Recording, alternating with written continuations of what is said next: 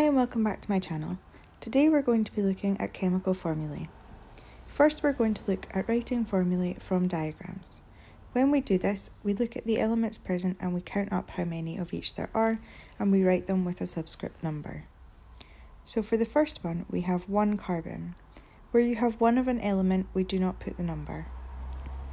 We've then got 2 oxygens, so the 2 goes to the right and slightly below. For this next example, we have 1 nitrogen and 3 hydrogens, NH3. Here we have water. We've got 2 hydrogens and 1 oxygen. And then finally methane, where we have 1 carbon and 4 hydrogens. Here are 4 more examples for you to try. Pause the video now.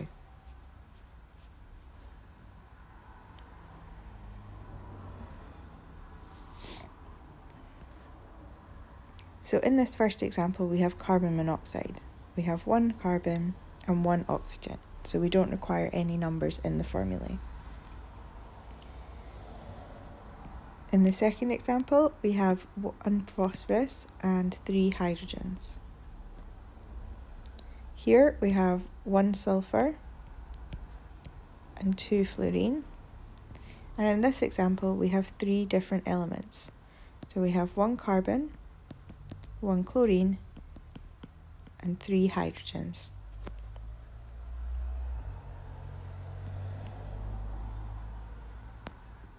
Sometimes you'll get given the names of compounds and occasionally they will have what we call prefixes in them to tell you how many atoms are present. The prefixes that we use are shown in this table. So where the prefix is mono, we have 1 atom. Where it's di, we have 2. Tri for 3, tetra for 4, penta for 5 and hexa for 6. So how do we go about using these prefixes? So here we have a couple of examples. The first step is to identify the symbols from the name using the periodic table.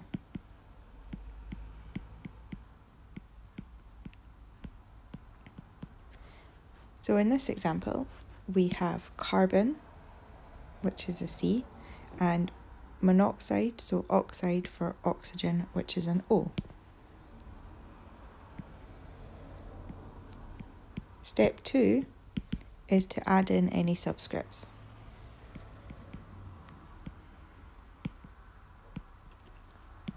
So in this name, we have carbon monoxide. Carbon doesn't have any prefix, so we're going to assume that there is only 1 carbon. And the monoxide means that there's only 1 oxygen. So putting that together, we have CO for the name.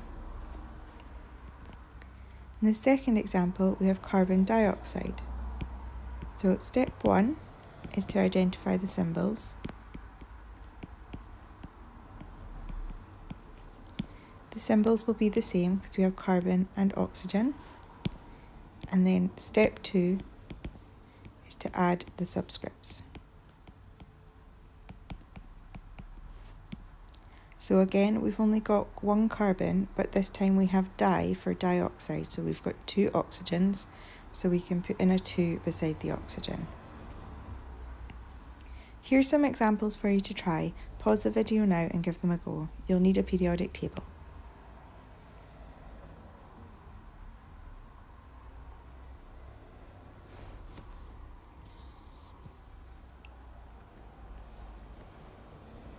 So in the first example,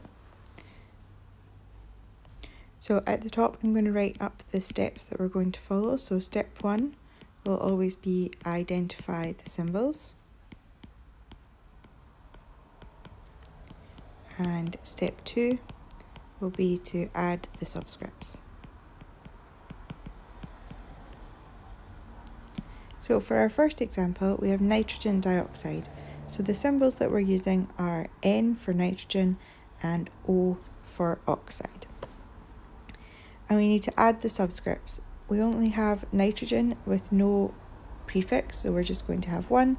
And we have di for the oxygen, so we're going to put in 2. The second example, we have sulfur, which is an S, and oxygen again, which is an O. There is no prefix with sulfur, so it's going to be 1. And we have tri for oxide, so we're going to put a 3 beside the oxygen. The next example looks trickier, but you need to look out for the names of elements. So we have dinitrogen, dioxide. So we have N for nitrogen and O for oxygen. We have a di for the nitrogen, which is 2, and a di for the oxygen, which is also 2. And then our final example, we have carbon, which is C, and tetrachloride, chloride being Cl for chlorine. There is no prefix with the carbon, so it's 1, and a prefix of tetra with the chloride is 4. Sometimes the names don't have prefixes, and then we can use the periodic table to help us work out what the formula would be. Each element has what we call a valency, and this is the number of bonds that it's able to form.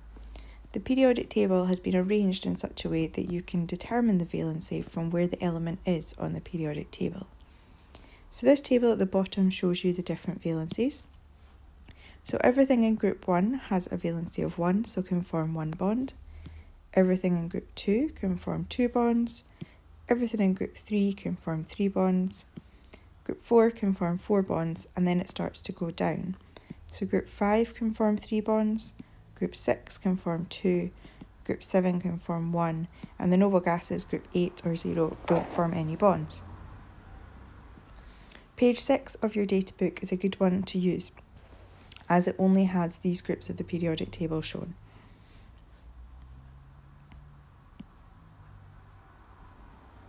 So we're going to use this little table to help us write the names for some compounds. So the first thing that we're going to do is we're going to write the symbols for the elements, and we're going to write them in a little circle. So sodium, if we look it up, is Na, and we're going to put a circle around it. And then chloride is chlorine, which is Cl, and we're going to put a circle around it. We're then going to add a line to this circle to show the valency. So for sodium, it's in group 1, so it has a valency of 1, so we're going to put 1 line. And chlorine is in group 7, so also has a valency of 1, so we're going to put 1 little line. We're then going to match up all the lines that we can, so we've got the opposite colours touching. So here we can see that 1 sodium matches up with 1 chlorine, so this means that the symbol is NaCl. So that's our chemical formula for sodium chloride. Let's try the same again, but with magnesium chloride. So the symbol for magnesium is Mg, and we're going to put a circle around it. And the symbol for chloride, Cl for chlorine. And now we need to put in the valency. So magnesium is in group 2, so has a valency of 2, so it needs to have 2 lines this time. Whereas chlorine still just has 1. We're then going to match up opposite colours, and we can see that we do not have enough chlorines to match up with the magnesium. So what we now need to do is add in another chloride and match it up with that empty arm of the magnesium so that everything is joined up. We now just count out what we've got, so we've got 1 magnesium, but this time we've got 2 chlorides.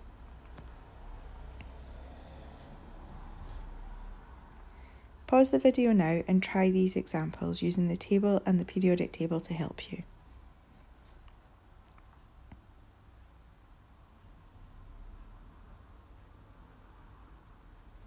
So sodium oxide, we need to look up the symbol for sodium, which is Na.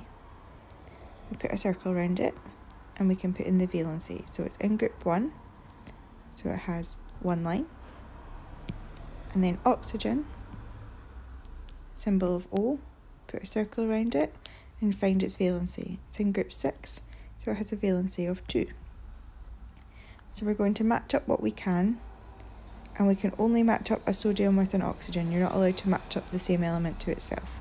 So we can see here that oxygen has 1 extra valency that is not taken up yet. So we need to add in an extra sodium and join that up to the oxygen. It's now a case of just counting what you have So we have 2 sodiums and 1 oxygen, Na2O. So magnesium oxide, symbol for magnesium, it's Mg. It's in group 2, so it has a valency of 2. And then oxygen, it's O, put a circle around it, it's in group 6 with a valency of 2. Also has 2 lines. So we can now join each of these lines up to each other, and we have our formulae, MgO.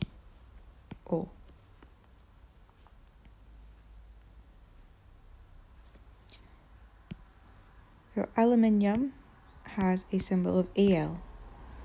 Aluminium is in group 3, so aluminium has 3 lines. Chlorine has a symbol of Cl and is in group 7 with a valency of 1. So we can see that we can join one chlorine up with one of the valencies there of the aluminium, but we still have 2 spare valencies here. Now we can only add in a chlorine to fill those up.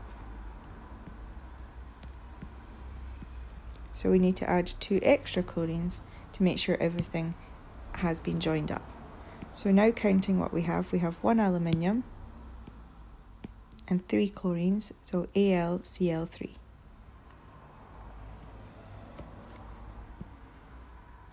So moving on to carbon fluoride. So carbon has a valency of 4 because it's in group 4.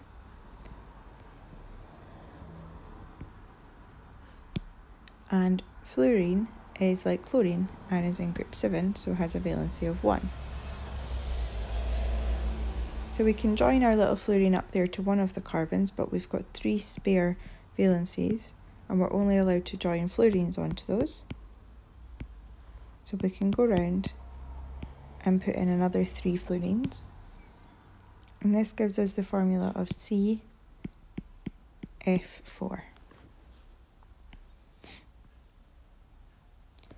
So hydrogen oxide. Hydrogen has a valency of 1. You'll find it in group 1. In some periodic tables it's not written right above group 1, it's written in the middle of the periodic table, kind of floating, but it is in group 1. So we're going to put a valency of 1. Oxygen is in group 6, the valency of 2. So we can join up one of the valencies of oxygen with the hydrogen, and then we can go and add in an extra hydrogen there to fill that picture. So our formula for this one is H2O. So hydrogen oxide is another name for water. And our last example, aluminium oxide. So aluminium we've dealt with, it's in group 3 with a valency of 3. Oxygen is in group 6 with a valency of 2. So this is one of the trickier ones. We've got 1 spare valency on the aluminium and we can only add an oxygen onto that. When we do that, we then end up with a spare valency on the oxygen, and the only thing you can add to that would be another aluminium. So you keep going from one side to the other until there are no valencies left that need filled. Which means for this case we now have 2 aluminiums and 3 oxygens, Al2O3. Thank you for watching my video. I hope that you found it helpful. Please remember to subscribe and follow me on Twitter at Miss Adams Chem and Instagram Miss Adams Chemistry for regular updates on new videos and flashcards throughout the year. Bye for now.